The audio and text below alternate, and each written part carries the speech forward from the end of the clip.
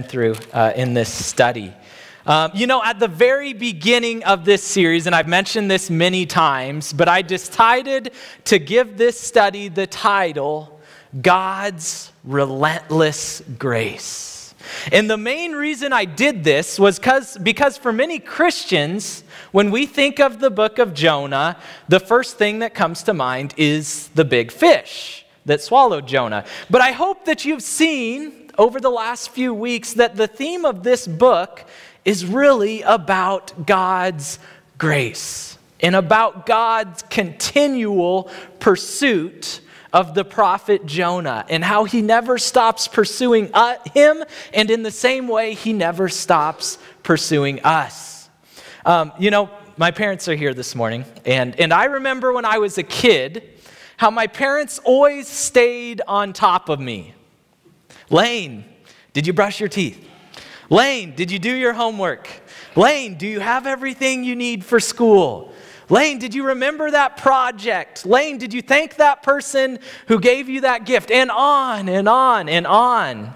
And at the time, when I was a child, it seemed like they were nagging, and I just wanted my independence, right?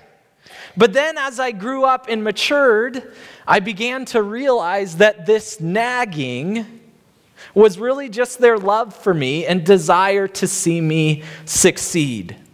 I think the same is true with God. When you're a new or a baby Christian, the thought of God continuing to pursue you, it can honestly seem kind of stressful and intimidating and maybe even a little bit bothersome, if we're being honest. But the more that you mature as a believer, the more you realize just how thankful you are for God's relentless pursuit in your life.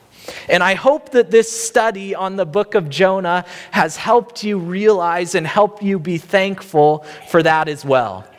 So really quick, before we get into today's message, I want to look back and run down all of the ways that we have seen God's relentless grace on display through this story.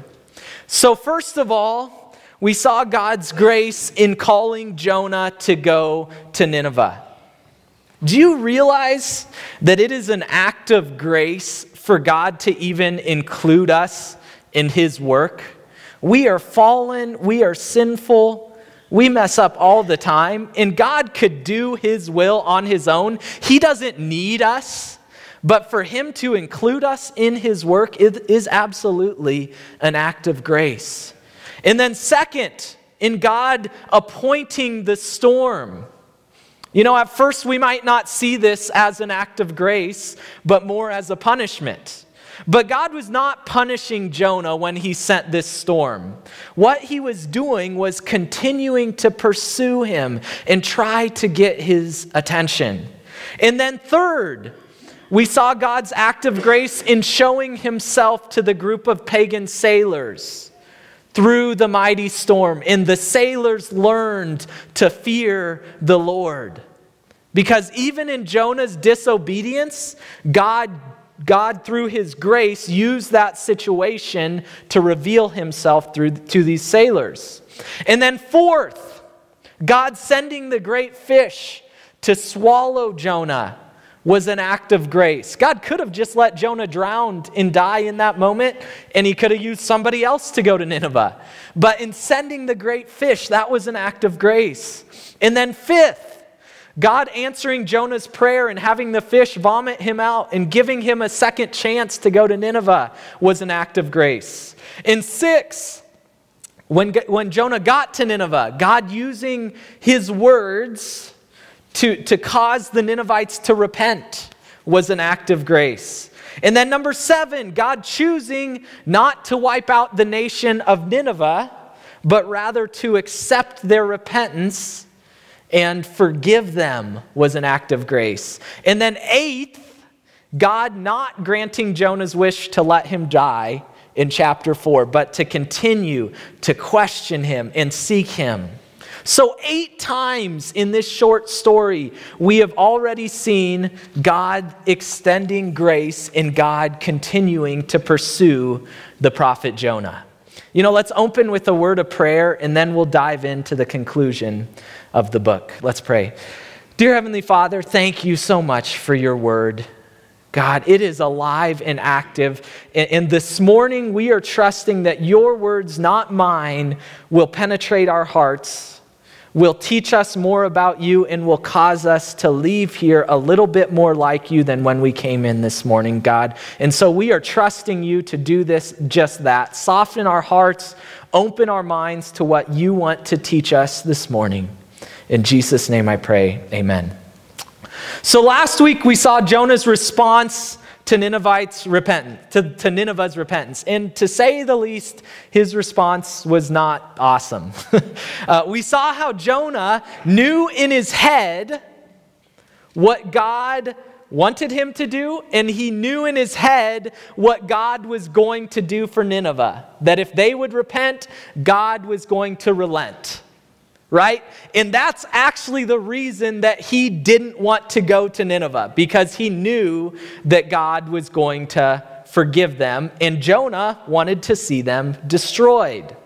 And we talked about, however, that it is not God's desire for anyone to be destroyed, but rather for all people to come to repentance and faith.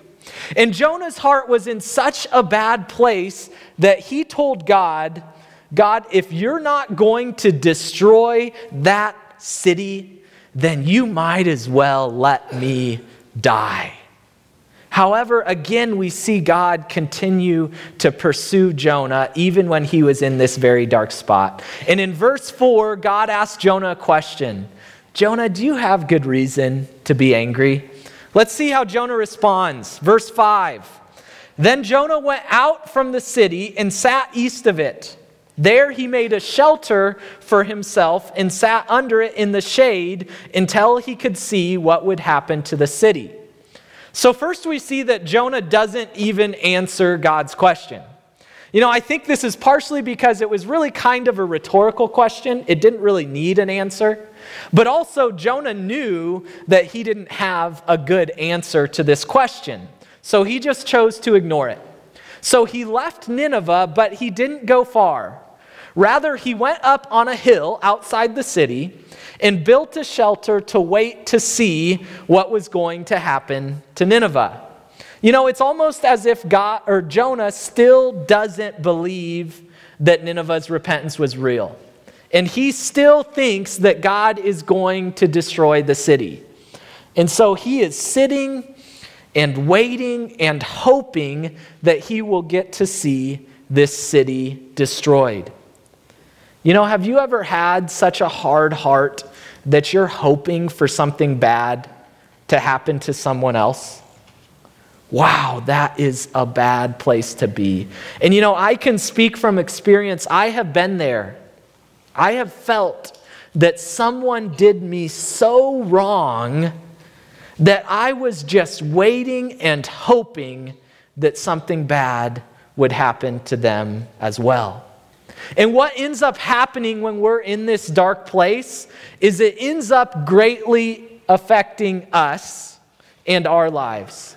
We become miserable, we become bitter, we become angry, and it really ends up impacting us way more than it impacts the person who wronged us in the first place. That is why forgiveness is such an important and a beautiful thing in Scripture. Because it serves to release us from our bitterness, and it serves to change our heart. And maybe you're here this morning, and right now you're outside the city. You're sitting in your shelter, just waiting, wishing, hoping for something bad to happen to someone who has hurt you. I just want to encourage you this morning, get out of that place.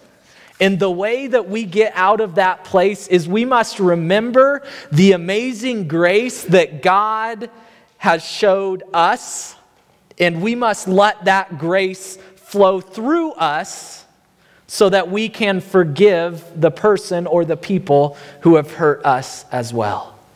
We have to do that, church. Let's keep reading. Verse 6.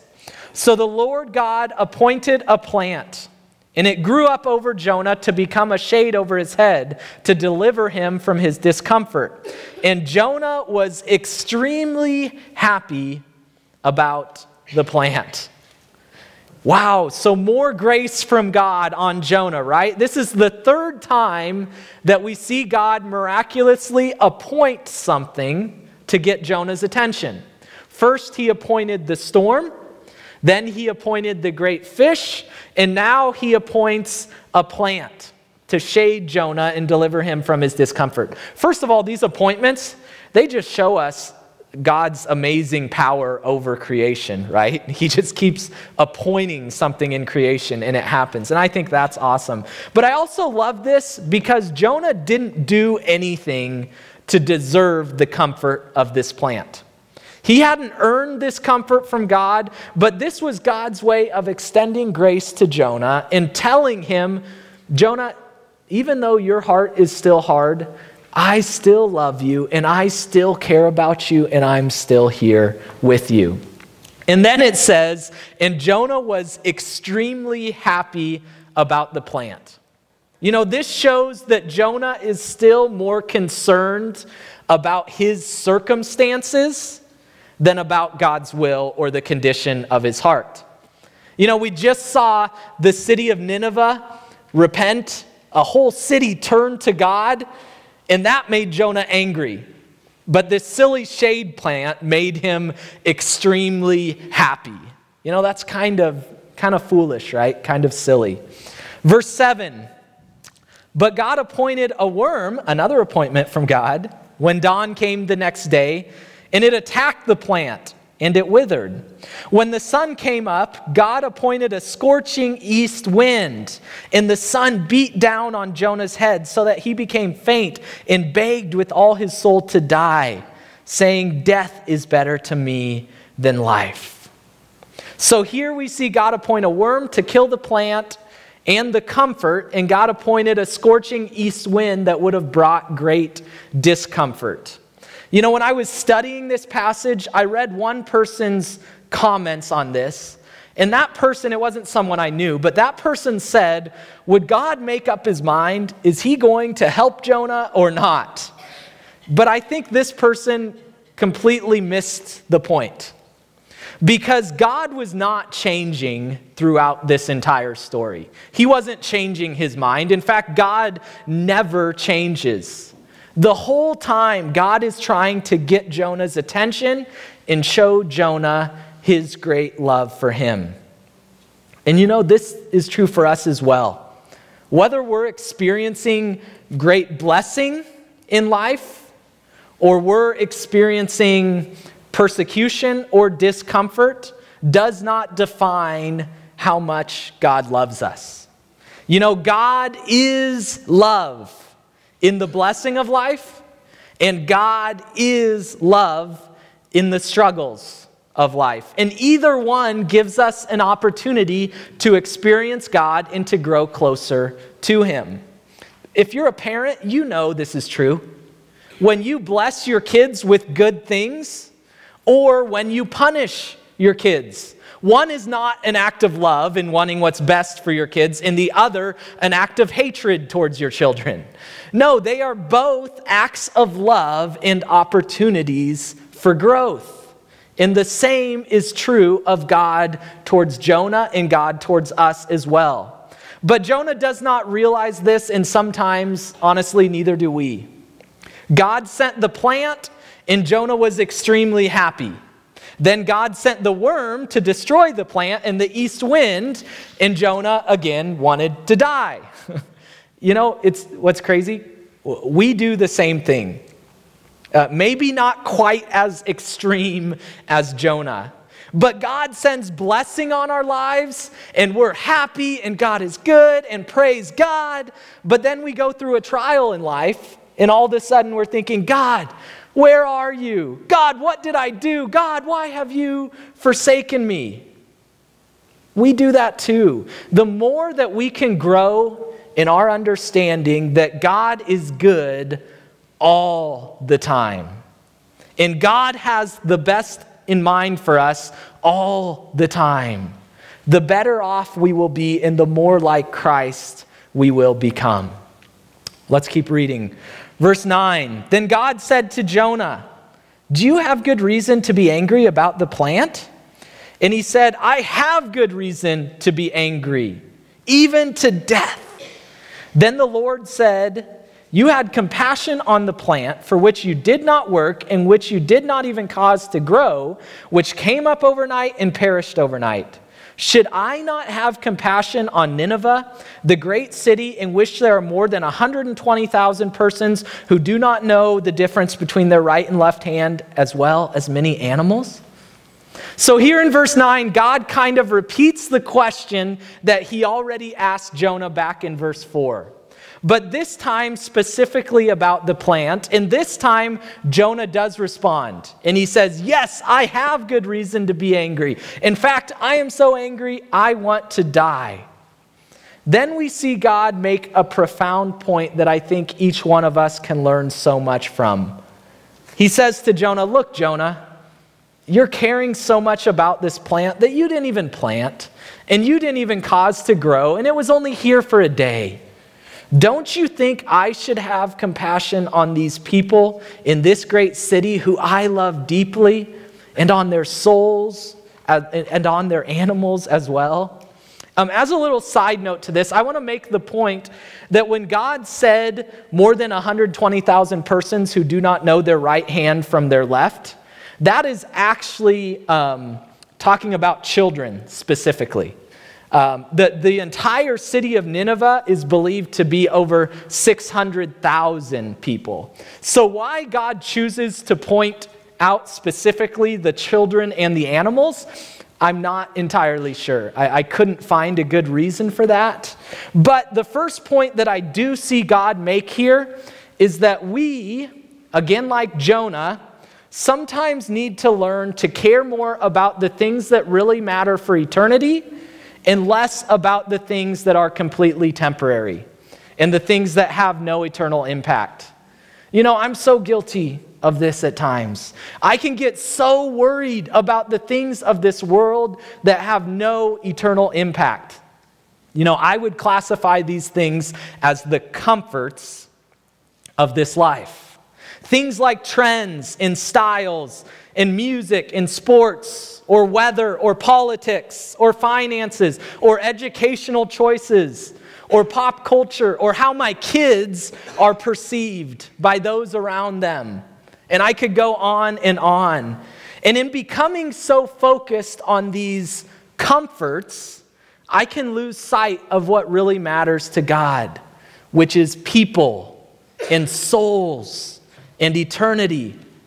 You know, I love how the Apostle Paul, what he had to say about this. In 2 Corinthians 4, 16 through 18, it's on the screen there. Paul said, therefore, we do not lose heart, though outwardly we are wasting away. We feel that at times, right? Outwardly we are wasting away. Yet inwardly we are being renewed day by day. For our light and momentary troubles, sometimes we don't feel that way, but that's really what they are. Our light and momentary troubles are achieving for us an eternal glory that far outweighs them all. Then verse 18, so we fix our eyes not on what is seen, the plant, or the circumstances of this life, but on what is unseen, the souls of people. Since what is seen is temporary, but what is unseen is eternal. Now let me say this point before I move on though. You know, God has instructed us to be good stewards of all that He has given us. So we should care about politics and finances and education and even pop culture or music. We should care about the stuff, the circumstances of this life, but only if we can view these things with an eternal perspective in mind.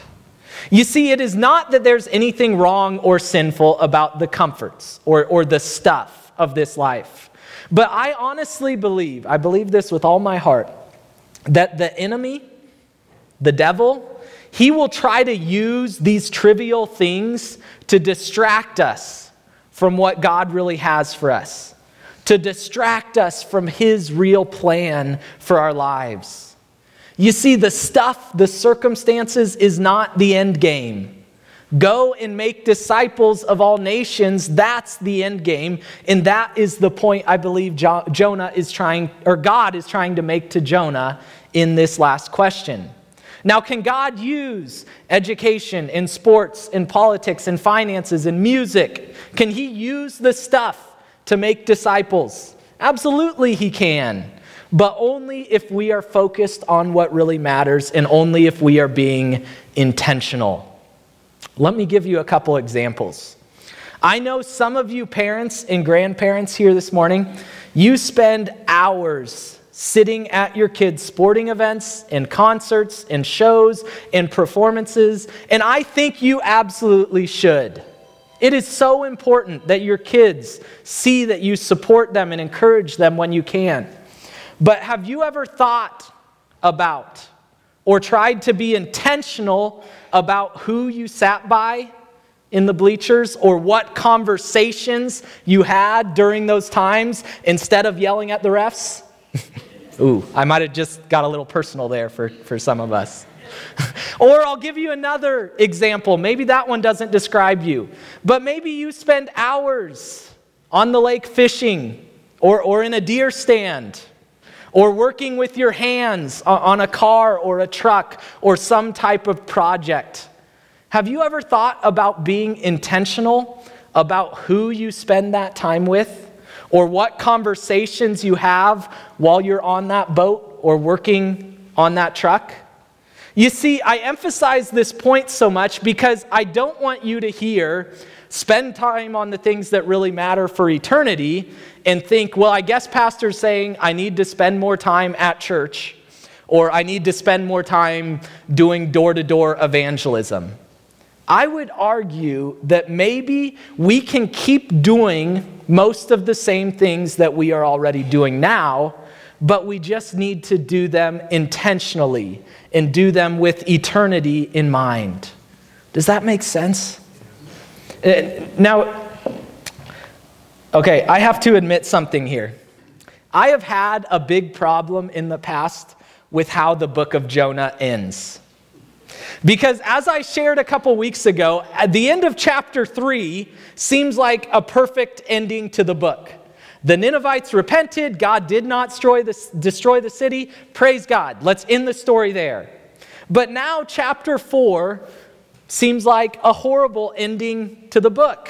I want there to be a chapter 5. Look real quick at what is the very last symbol at the end of chapter 4. What is it? Very last symbol at the end of chapter 4, or punctuation. A question mark.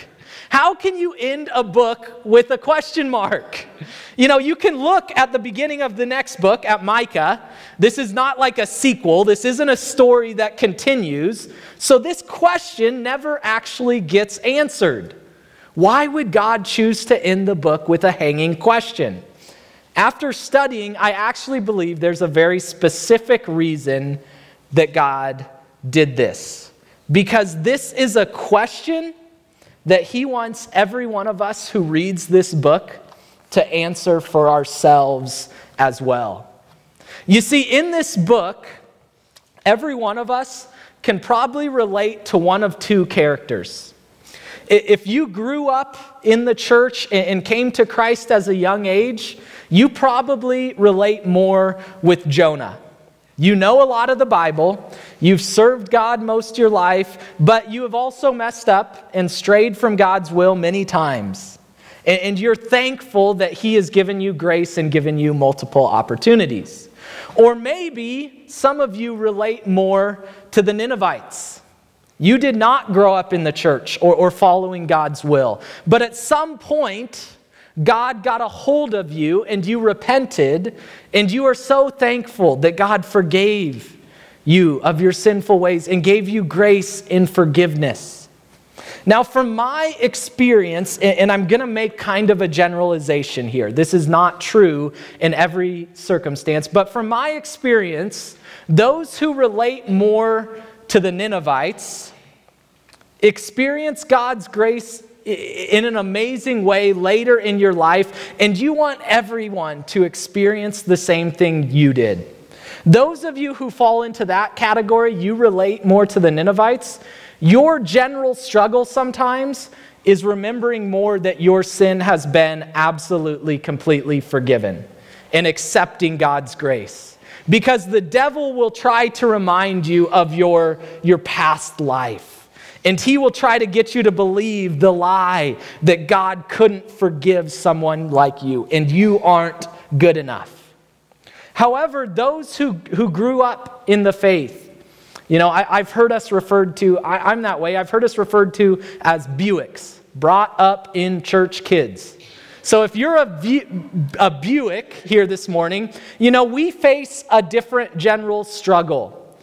Because we grew up in the faith and around church, and it's just been a part of our life basically from the beginning, how do we react when we see that this God, the ones who we've spent our whole life serving, even though we definitely sin and fall short at times, how do we react when we see that God really does love everyone, even someone who hasn't spent their life like us serving God?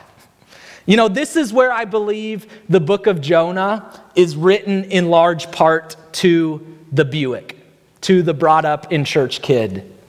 Because it is a warning that those of us who are blessed to have spent our whole life serving God, not that we're anywhere close to perfect or don't fall short all the time, but we can also be the most likely to forget the very nature of the Lord we serve. It can just become callous, going through the motions to us. After years and years of serving God and being involved in church, if we're not careful, we start to forget how much we really need God daily, just like Jonah. We can find ourselves, just like Jonah, sitting in our safety zone and looking down on the sinful city, those around us who desperately need God, and complaining when we get uncomfortable. This is why the end of the book of Jonah is so frustrating, but also absolutely brilliant.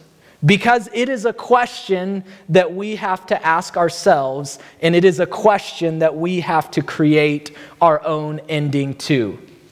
Do we really care about the souls of lost people more and desire to see everyone experience God's grace and forgiveness? Or do we care more about our comfortable Christian lives and the plants in our lives and being comfortable? This is a question that we answer daily in the way we choose to live our lives, in what we prioritize in life. And this is the question that God is leaving us with at the end of the book of Jonah. Am I going to care more about the plant? Am I going to care more about my comfortable Christian life, or am I going to care more about the Ninevites around me? About those who are lost, about those who desperately need to hear about the love of God? That's the question that I want us to ask ourselves as we leave this morning. And praise God that although many times I pick my comfort over the Ninevites, God still gives us more opportunities and continues to extend grace to us. And so as we close out this study in this book, I don't think there's anything more fitting, anything more perfect that we could do than to sing together about the marvelous grace of our loving Lord. And so we're going to sing that hymn together this morning. It's hymn number 342 in your hymnal, if you want to pull that out. And let's just stand together and sing about this marvelous grace of our loving Lord.